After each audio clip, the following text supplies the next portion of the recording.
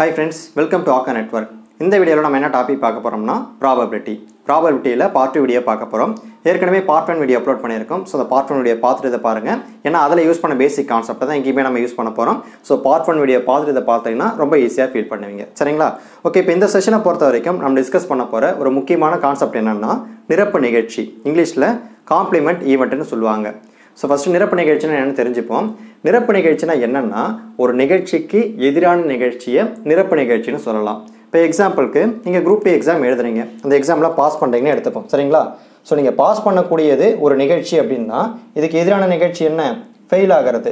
So இந்த எதிரான நிகழ்ச்சிக்கு தான் என்ன பேருனா நிரப்பு நிகழ்ச்சி அப்படின்னு பேர். சரிங்களா? ஸோ இந்த மாதிரி நிறைய எக்ஸாம்பிள் சொல்லிகிட்டே போகலாம். இப்போ மழை பெய்யறது ஒரு நிகழ்ச்சி அப்படின்னா மழை பெய்யாமல் இருக்கிறது நிரப்பு நிகழ்ச்சி அப்படின்னு அர்த்தம். இப்போ நீங்கள் தூங்கிட்டு இருக்கீங்க, நீங்கள் தூங்குறது ஒரு நிகழ்ச்சி அப்படின்னா நீங்கள் தூங்காமல் இருக்கிறது நிரப்பு நிகழ்ச்சி அப்படின்னு அர்த்தம். ஸோ ஜஸ்ட் ஆப்போசிட்டான ஈவெண்ட் அப்படின்னு அர்த்தம். சரிங்களா?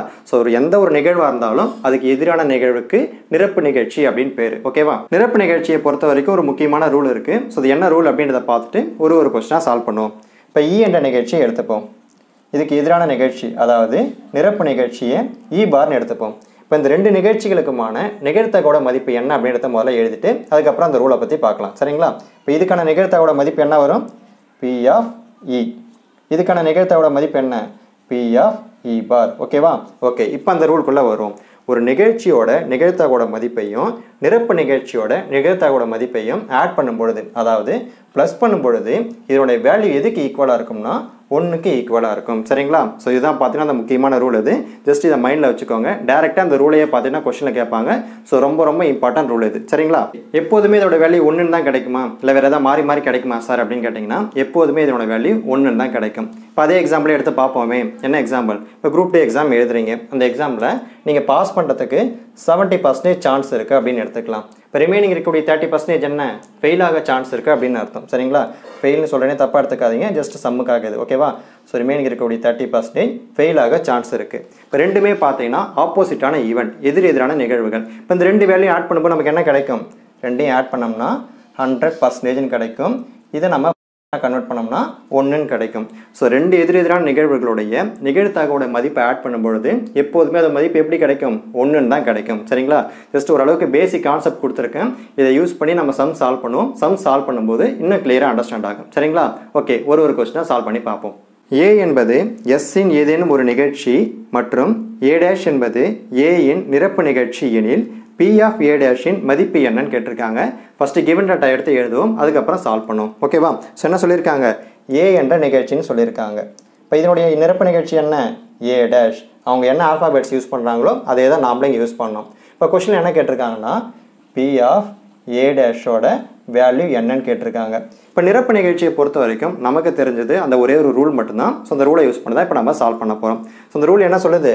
நிகழ்ச்சியோட நிகழ்த்தகவு அதாவது பி ஆஃப் ஏ இதனுடைய வேல்யூவும் நிரப்பு நிகழ்ச்சியோட நிகழ்த்தகவு பி ஆஃப் ஏ டேஷ் இதனுடைய வேல்யூ ஆட் பண்ணும்போது நமக்கு என்னன்னு கிடைக்கும்? 1ன்னு கிடைக்கும். ஓகேவா? இப்போ கொஸ்டின் என்ன கேட்டிருக்காங்க? பி ஆஃப் ஏ டேஷோட வேல்யூ கேட்டிருக்காங்க. ஸோ இதை மட்டும் ஒரு பக்கம் வச்சுட்டு மீதிலாம் ஒரு பக்கம் கொண்டு வந்துருங்க. சரிங்களா? So P of A dash equal to 1 minus P of A. So final answer என்ன? 1 மைனஸ் பி ஆஃப் ஏன்னு கிடச்சிருக்கு. ஸோ இவ்வளோ தான் ஆன்சரு. ஓகேங்களா? ஸோ கொஸ்டினுமே ரொம்ப சிம்பிளான ஒரு கொஸ்டின் தான், ஆன்சருமே ரொம்ப சிம்பிளான ஒரு ஆன்சர் தான். பட் இந்த கொஸ்டினை பொறுத்த வரைக்கும் நமக்கு நிரப்பு நிகழ்ச்சிக்கான ரூல் தெரியாத பட்சத்தில் சால்வ் பண்ண முடியாது. ஸோ ஜஸ்ட் ரூல் மட்டுமே தெரிஞ்சிருந்தாலே போதும். இந்த மாதிரி டாப்பிக்கை பொறுத்த வரைக்கும் ரொம்ப சிம்பிளாக முடிஞ்சிடும். சரிங்களா? ஓகே, நெக்ஸ்ட் கொஸ்டின் பார்ப்போம். இயலா நிகழ்ச்சியினுடைய நிரப்பு நிகழ்ச்சியின் நிகழ்த்தகவு என்ன அப்படின்னு கேட்டிருக்காங்க. கொஸ்டினே ஏதோ பார்க்குறதுக்கு லென்த்தியாக கவிதை மாதிரி போகுது. ஸோ மொத்தமாக படிச்சுனா கவிதை மாதிரி தான் இருக்கும். கொஞ்சம் ஸ்ப்ளிட் பண்ணி படிங்க. சரிங்களா? என்ன சொல்லியிருக்காங்க? இயலா நிகழ்ச்சின்னு சொல்லியிருக்காங்க. இயலா நிகழ்ச்சினா என்ன? நடக்கவே நடக்காத நிகழ்ச்சி அப்படின்னு அர்த்தம். இயலா நிகழ்ச்சியினுடைய நிரப்பு நிகழ்ச்சி. நிரப்பு நிகழ்ச்சினா என்ன சொல்லியிருந்தேன்? எதிரான நிகழ்ச்சி. ஓகேவா? ஸோ இயலா நிகழ்ச்சிக்கு எதிரான நிகழ்ச்சின்றது என்ன? கண்டிப்பாக நடக்கக்கூடிய நிகழ்ச்சி, அதாவது உறுதியான நிகழ்ச்சி. ஸோ கொஸ்டின் என்ன சொல்லியிருக்காங்கன்னா உறுதியான நிகழ்ச்சியின் நிகழ்த்தகவு என்னன்னு கேட்டிருக்காங்க. ஸோ உறுதியான நிகழ்ச்சி நிகழ்த்தகவு என்னன்றத பார்ட் 1 வீடியோட நம்ம பார்த்த ஒரு முக்கியமான ஸ்டேட்மெண்ட் கொஸ்டின். ஸோ இதுக்கான ஆன்சர் என்னன்னா 1. ஓகேங்களா? உறுதியான நிகழ்ச்சி நிகழ்தகவோட மதிப்பு 1, இயலா நிகழ்ச்சி நிகழ்தகவு மதிப்பு 0ன்றத பார்ட் 1 வீடியோவில் நம்ம பார்த்தோம். ஸோ பார்ட் 1 வீடியோவை யாரெல்லாம் கிளியராக பார்த்தீங்களோ அவங்க எல்லாருமே இதுக்கு கரெக்டாக ஆன்சர் பண்ணியிருப்பீங்க. ஸோ பார்க்காதவங்க அதை பார்த்துருங்க. சரிங்களா? ஸோ ப்ராபபிலிட்டியை பொறுத்த வரைக்கும் ஸ்டேட்மெண்ட் கொஸ்டின் கேட்கறதுக்கு அதிகமான வாய்ப்புகள் இருக்குது. ஸோ அதுக்குமே கொஞ்சம் இம்பார்ட்டன்ட் கொடுங்க. சரிங்களா? ஓகே, நெக்ஸ்ட் கொஸ்டின் பார்ப்போம். கொடுக்கப்பட்டவைகளில் எது தவறானதுன்னு கேட்டிருக்காங்க. 4 ஆப்ஷனுமே கொடுத்துருக்காங்க. ஆப்ஷன் ஏல P of K equal to 0ன்னு சொல்லியிருக்காங்க. அதாவது K என்ற நிகழ்வோட நிகழ்தகவு 0ன்னு சொல்லியிருக்காங்க. இப்போ ஒரு நிகழ்தகவோட மதிப்பு 0வாக இருக்கலாமான்னு பார்த்தீங்கன்னா கண்டிப்பாக 0வாக இருக்கலாம். ஏன்னா நிகழ்தகவை பொறுத்த வரைக்கும் அதோட வேல்யூ எப்படி இருக்கும்? 0 to 1க்குள்ளே இருக்கும். ஸோ 0வாக இருக்கிறதுக்கான வாய்ப்பு 100% உண்டு. ஸோ ஆப்ஷன் ஏ அப்படின்றது கரெக்டான ஆன்சர். சரிங்களா? ஓகே, இப்போ ஆப்ஷன் பியில் என்ன சொல்லியிருக்காங்க? P of A plus P of A bar equal to 1ன்னு கொடுத்துருக்காங்க. இப்போ தான் நம்ம பார்த்தோம் இல்லையா நிரப்பு நிகழ்ச்சிக்கான ரூல். ஸோ அந்த ரூலே இங்கே கொடுத்துருக்காங்க. ஸோ இந்த ரூலுமே கரெக்டாக தான் கொடுத்ததால ஆப்ஷன் பியுமே கரெக்டான ஆன்சர் தான். சரிங்களா? ஓகே, ஆப்ஷன் சியில் 0 less than or equal to P of A less than or equal to 1ன்னு சொல்லியிருக்காங்க. ஸோ ஆப்ஷன் சியை பொறுத்த வரைக்கும் ரொம்ப இம்பார்ட்டன்ட் பாயிண்ட் இது. ஏன்னா டேரெக்டாக இந்த பாயிண்ட்டையே கொஸ்டினில் கேட்பாங்க. சரிங்களா? ஆப்ஷன் சியை பொறுத்த வரைக்கும் ஃபர்ஸ்ட் ஆஃப் மட்டும் எடுத்துக்கோங்க. சரிங்களா? 0 less than or equal to P of A. இதில் இந்த ஈக்குவல் சிம்பிள் இப்போ வேண்டாம், நான் சொல்கிறேன். ஓகேவா? இப்போ இந்த லெஸ் தென் சிம்பிள் கொடுத்துருக்காங்க. லெஸ் தென் சிம்பிளுக்கு என்ன அர்த்தம்? இதில் பெரிய பகுதிக்கு பக்கத்தில் பெரிய வேல்யூ தான் இருக்கணும், சின்ன பகுதி பக்கத்தில் சின்ன வேல்யூ தான் இருக்கணும். ஓகேங்களா? இதில் P of A அப்படின்றது எதை குறிக்குதுன்னா ப்ராபபிலிட்டி அப்படின்னு அர்த்தம். P ofனு வந்தாலே அது ப்ராபபிலிட்டி தான். ஸோ இதுக்கு என்ன அர்த்தம்னா ப்ராபபிலிட்டி அப்படின்றது 0வை விட பெருசாக இருக்கும் அப்படின்னு அர்த்தம். சரிங்களா? பொதுவாக ப்ராபபிலிட்டி வேல்யூ எப்படி இருக்கும்? 0 to 1 இதுக்குள்ளே தான் இருக்கும். 0வை விட பெருசாக தான் இருக்கும். 0க்கு கீழே வரதுக்கு வாய்ப்பே கிடையாது. ஸோ இந்த பாயிண்ட் படி கரெக்டு தான். இப்போ வருவோம். கீழே ஒரு சின்னதாக கோடு கொடுத்துருக்காங்க இல்லையா? இதுக்கு என்ன அர்த்தம்னா ஈக்குவல்னு அர்த்தம். அதாவது ப்ராபபிலிட்டி வேல்யூ 0க்கு ஈக்குவலாக இருக்கலாம் அல்லது 0வை விட பெருசாக இருக்கலாம் அப்படின்றது தான் இந்த சிம்பிளுக்கான அர்த்தம். ஓகேங்களா?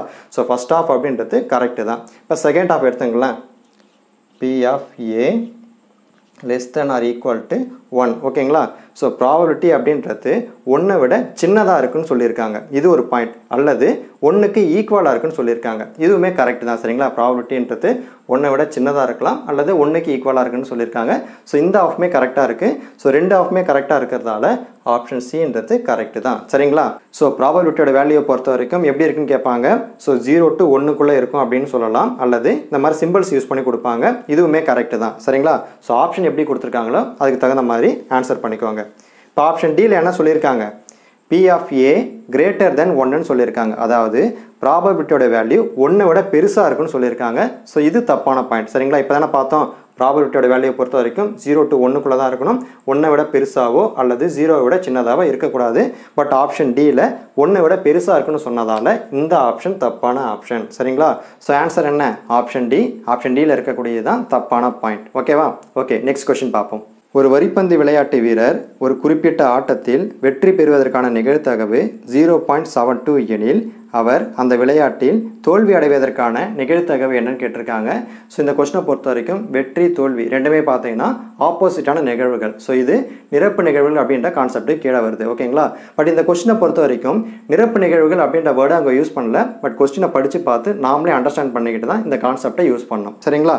ஓகே, கொஸ்டின் என்ன கொடுத்துருக்காங்கன்னா டேட்டாவை எடுத்து எழுதுவோம். அதுக்கப்புறம் இதை சால்வ் பண்ணுவோம். என்ன சொல்லியிருக்காங்க? வெற்றி பெறுவதற்கான நிகழ்தகவுன்னு சொல்லியிருக்காங்க. அதாவது P of ஈயோட வேல்யூ என்ன? 0.72. ஓகேவா? ஓகே, கொஸ்டின் என்ன கேட்டிருக்காங்கன்னா தோல்வி அடைவதற்கான நிகழ்தகவை என்னன்னு கேட்டிருக்காங்க. அதாவது P of E பாரோடைய வேல்யூ என்னன்னு கேட்டிருக்காங்க. இப்போ நமக்கு நிரப்பு நிகழ்வுகளுக்கான ரூல் தெரியும் இல்லையா? ஃபஸ்ட்டு அதை எழுதுவோம். அதுக்கப்புறம் அப்ளை பண்ணாலே வேலை முடிஞ்சிருச்சு. சரிங்களா? ஸோ எழுதுங்க பார்ப்போம். P of E plus P of E bar equal to 1. இதில் நமக்கு என்ன வேல்யூ தெரியும்? P of E ஓட வேல்யூ தெரியும். ஜஸ்ட் இதை எடுத்து அப்ளை பண்ணுவோம். 0.72 plus P of E bar equal to 1. இப்போ நமக்கு என்ன தேவை? P of E bar ஓட வேல்யூ தான் தேவை. ஸோ இதை மட்டும் ஒரு பக்கம் வச்சுட்டு இந்த வேல்யூ இந்த சைடில் கொண்டு வந்துருங்க. சரிங்களா? So P of E bar equal to 1 minus 0.72. So P of E bar equal to 1 minus 0.72 என்ன? 0.28 கிடைக்கும். So P of E பாரோட value 0.28 கிடைச்சிருக்கு. சரிங்களா? ஜஸ்ட் ரூல் தெரிஞ்சாலே போதும், வேல்யூ அப்ளை பண்ணி ஆன்சர் கண்டுபிடிச்சிடலாம். ஓகேவா? ஓகே, நெக்ஸ்ட் கொஸ்டின் பார்ப்போம். ஒரு வினாவிற்கு சரியான விடையை ஊகிப்பதற்கான நிகழ்தகவு x/3, சரியான விடையை ஊகிக்காமல் இருப்பதற்கான நிகழ்தகவு x/5 எனில் எக்ஸின் மதிப்பு காண்கன்னு கேட்டிருக்காங்க. இப்போ இந்த கொஸ்டின்லுமே நிரப்பு நிகழ்ச்சி அப்படின்ற வேர்டு அவங்க யூஸ் பண்ணல. இருந்தாலுமே இதில் இருக்கக்கூடிய நிகழ்ச்சிகள் ரெண்டுமே ஆப்போசிட்டான நிகழ்ச்சிகளாக இருக்கிறதால நாமளே தான் அதை அண்டர்ஸ்டாண்ட் பண்ணிக்கிட்டு நிரப்பு நிகழ்ச்சி அப்படின்ற கான்செப்டை யூஸ் பண்ணோம். சரிங்களா? ஏன்னா எப்போதுமே கொஸ்டின் அந்த வேர்டு இருக்குன்னு எதிர்பார்க்கக்கூடாது. கொஸ்டினை புரிஞ்சுக்கிட்டு அதுக்கு தகுந்த மாதிரி கான்செப்டை நாமளே தான் அப்ளை பண்ணோம். சரிங்களா? ஓகே, இப்போ கொஸ்டினில் என்ன கொடுத்துருக்காங்களோ ஃபஸ்ட்டு அந்த டேட்டாவை எடுத்து எழுதுவோம், அதுக்கப்புறமா சால்வ் பண்ணுவோம். என்ன சொல்லியிருக்காங்க? சரியான விடையை ஊகிப்பதற்கான நிகழ்தகவு, அதாவது P of E ஓட வேல்யூ கொடுத்துருக்காங்க. ரைட்டா? So P of E is equal to x/3. So அடுத்து என்ன சொல்லியிருக்காங்க? சரியான விடையை ஊகிக்காமல் இருப்பதற்கான நிகழ்தகவு, அதாவது இதுக்கு ஆப்போசிட்டான வேல்யூ P of E பாரோட வேல்யூன்னு அர்த்தம். சரிங்களா? என்ன சொல்லியிருக்காங்க? x/5 சொல்லியிருக்காங்க. So P of E bar is equal to x/5. Okay, question என்ன கேட்டிருக்காங்கன்னா இதில் எக்ஸோட வேல்யூ என்னன்னு கேட்டிருக்காங்க. ஸோ எக்ஸோட வேல்யூ நம்ம கண்டுபிடிக்கணும். நிரப்பு நிகழ்ச்சிக்கான ரூல் என்ன? P of E plus P of E bar equal to 1. Just இந்த ரெண்டு வேல்யூ கொண்டு போய்ட்டு அந்த ரூலில் அப்ளை பண்ணாலே போதும், எக்ஸோட வேல்யூ நமக்கு கிடச்சிரும். சரிங்களா? அப்ளை பண்ணுங்க பார்ப்போம். P of E ஓட வேல்யூ என்ன? x/3. x/3 plus P of E பாரோட value x/5 equal to 1. just cross multiply பண்ணுறேங்க. சரிங்களா? 5x plus 3x divided by 15 equal to 1. நமக்கு என்ன தேவை? எக்ஸோட வேல்யூ தான் தேவை. ஸோ எக்ஸை மட்டும் ஒரு பக்கம் வச்சுட்டு மீதெல்லாம் ஒரு பக்கம் கொண்டு போயிடுங்க. சரிங்களா? So 8x is equal to 15, x is equal to 15/8. ஓகேவா? ஸோ எக்ஸோட வேல்யூ கண்டுபிடிச்சாச்சு. ஜஸ்ட் என்ன பண்ணியிருக்கோம்? வேல்யூஸ் எடுத்து ரூலில் அப்ளை பண்ணியிருக்கோம். இவ்வளோ தான் ஒர்க் உங்களுக்கு. சரிங்களா? ஓகே, நெக்ஸ்ட் கொஸ்டின் பார்ப்போம். நாளைய மழை பொழிவிற்கான நிகழ்தகவு 91/100 எனில் மழை பொழியாமல் இருப்பதற்கான நிகழ்தகவு என்னன்னு கேட்டிருக்காங்க. சரிங்களா? ஸோ டேட்டா என்ன கொடுத்துருக்காங்க? P of E வேல்யூ கொடுத்துட்டு P of E பாரோட வேல்யூ என்னன்னு கேட்டிருக்காங்க. So P of E is equal to 91/100. P of E பாரோடைய value கண்டுபிடிக்கணும். சரிங்களா? ரூல் அப்ளை பண்ணுங்க பார்ப்போம். P of E plus P of E bar equal to 1. நம்மகிட்ட என்ன value இருக்குது? P of E ஓட வேல்யூ இருக்குது. ஸோ ஜஸ்ட் இதை அப்ளை பண்ணாலே போதும். சரிங்களா? So 91/100 plus P of E bar equal to 1. So இந்த வேல்யூ தான் நமக்கு தேவை. ஸோ 91/100 அப்படின்றத இந்த சைடில் கொண்டு போயிருங்க. சரிங்களா? So P of E bar is equal to 1 minus 91/100. Just cross multiply பண்ணுறேங்க. ரைட்டா?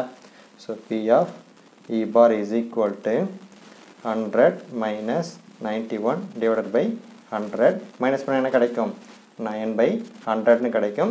ஃபர்தராக இதுக்கு மேலே இதை டிவைட் பண்ணலாம். ஓகேங்களா? 0.09 கூட ஆன்சர் சொல்லலாம். ஸோ ஆப்ஷனை பொறுத்து இந்த ஆப்ஷன் இருந்ததுன்னா இதையுமே செலக்ட் பண்ணிக்கலாம். ஸோ 0.09 இருந்தாலும் இதையுமே நீங்கள் செலக்ட் பண்ணிக்கலாம்.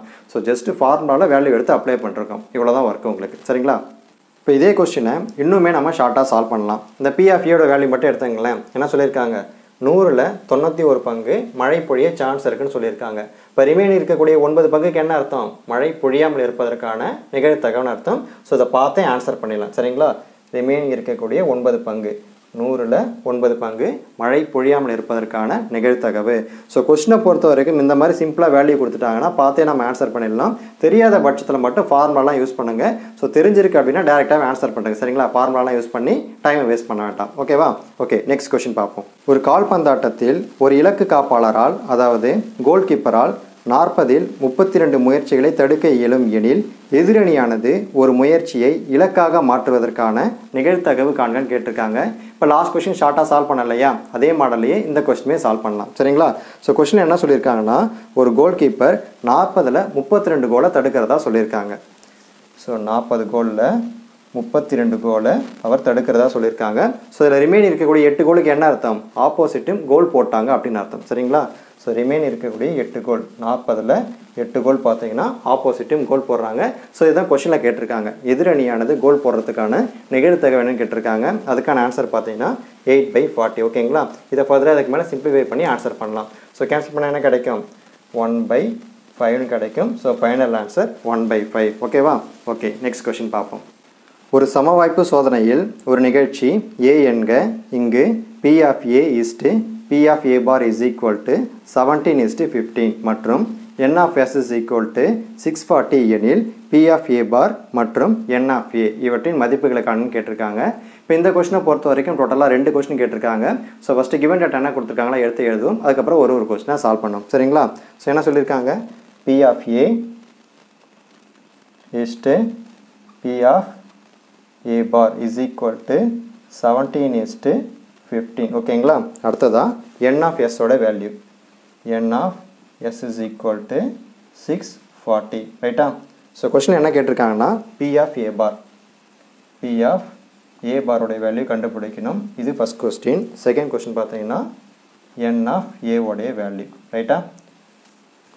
இப்போ கிவன் டேட்டா பொறுத்த வரைக்கும் ரேஷியோ மாடலில் கொடுத்துருக்காங்க. ஸோ இந்த வேல்யூ கொஞ்சம் ரீஅரேஞ்ச் பண்ணிவிட்டு அதுக்கப்புறம் சால்வ் பண்ணோம். சரிங்களா? ஸோ தனித்தனியாக எடுத்து எழுதுங்க பார்ப்போம். p of a is equal to 17x.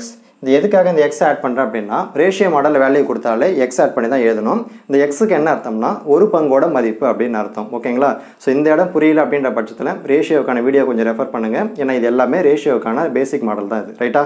So அடுத்ததான் p of a பாரோடைய value p of a bar is equal to 15x. இது ரெண்டுத்துலையுமே எக்ஸோட வேல்யூ நமக்கு தெரியல. ஸோ எக்ஸோட வேல்யூ தெரிஞ்சுன்னா போதும், டேரெக்டாக எடுத்து அப்ளை பண்ணிவிட்டு p of a ஓட value p of a பாரோட value ஈஸியாக கண்டுபிடிச்சிடலாம். இப்போ எக்ஸோட வேல்யூ எப்படி கண்டுபிடிக்க போகிறோம்னா நிரப்பு நிகழ்ச்சிக்கான ரூலை இந்த இடத்துல அப்ளை பண்ண போகிறேன்.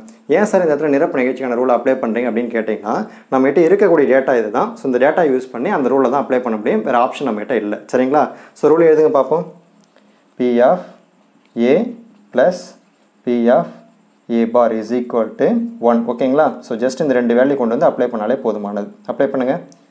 17x plus 15x is equal to 1. 32x is equal to 1. நமக்கு என்ன தேவை, எக்ஸோட வேல்யூ தான் தேவை. ஸோ எக்ஸை மட்டும் ஒரு பக்கம் வச்சுட்டு மீதெல்லாம் வேறு பக்கம் கொண்டு வந்துடுங்க. சரிங்களா? So x is equal to 1/32. So just நமக்கு எக்ஸோட வேல்யூ கிடச்சாச்சு. ஸோ எக்ஸோட வேல்யூ கொண்டு போய்ட்டு இங்கே அப்ளை பண்ணாலே போதும், ரெண்டு வேல்யூமே நம்மகிட்ட கிடச்சிடும். சரிங்களா? அப்ளை பண்ணுங்கள் பார்ப்போம். p of a is equal to 17 into எக்ஸோட வேல்யூ என்ன 1/32 equal to 17/32. ஓகேங்களா? p of a ஓட value கிடச்சாச்சு. p of a bar இதுதான் கொஸ்டினில் கேட்டிருக்காங்க. 15 into எக்ஸோட வேல்யூ என்ன 1/32 15/32. இதுக்கு மேலே அதை ஃபர்தராக சிம்பிளிஃபை பண்ண முடியாது. ஸோ இப்படியே விட்டுரும். சரிங்களா? So p of a பாரோட value 15/32. ரைட்டா? அடுத்ததாக கொஸ்டின் என்ன கேட்டிருக்காங்க, n of a ஓட வேல்யூ கேட்டிருக்காங்க.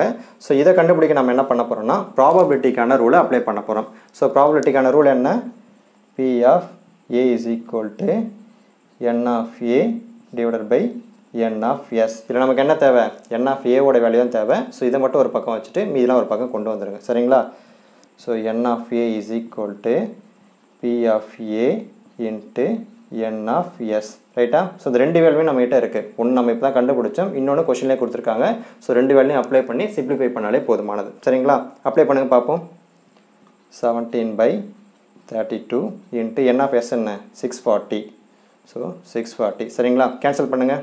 கேன்சல் பண்ணோம்னா 20 டைம்ஸ் வரும். ஸோ 20 into 17 என்ன 340.